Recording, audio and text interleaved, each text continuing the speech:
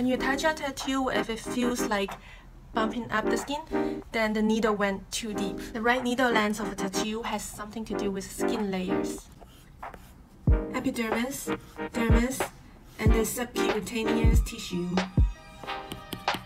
The tattoo ink most of the time goes in between the epidermis layer and the dermis layer. The best depth for the ink to go is in between these two layers.